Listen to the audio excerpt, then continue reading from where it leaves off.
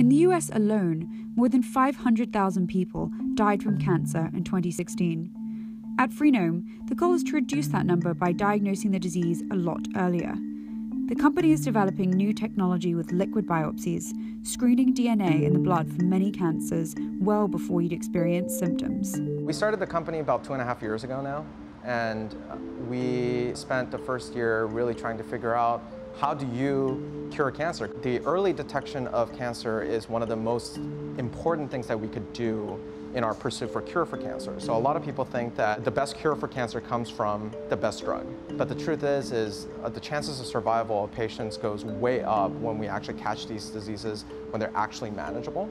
What exactly can you find in your bloodstream that is a potential signature for early stage cancer? What most companies in this space are looking for are cancer mutations that you can see in DNA fragments that are coming from cancer cells, right? So if you have a tumor in your body, those cells are spewing out DNA, and theoretically those DNA fragments should have mutations that we know cancer cells have. And we're also looking at cell-free DNA coming from other cells in your body that may or may not change as a result of presence or absence of the tumor. You are kind of young, you're 30 under 30, and have a grasp of the most recent technologies that have hit the market. We do skew younger, Freenome as a whole. We're a little bit more open-minded about how to look at genomic data and how to think about the science behind it. I think the longer you are in science, oftentimes you get very good at what you focus on, but you also start getting jaded about how open you should be thinking about things, and you often overlook very obvious things. What is the motivation that has spurred you on through all of this and a lot of the skepticism that you mentioned? Everyone is touched by cancer, and I'm no exception to that. There are family members that are very close to me that have had cancer, has cancer now, and I see them going through this. Often it's diagnosed too late.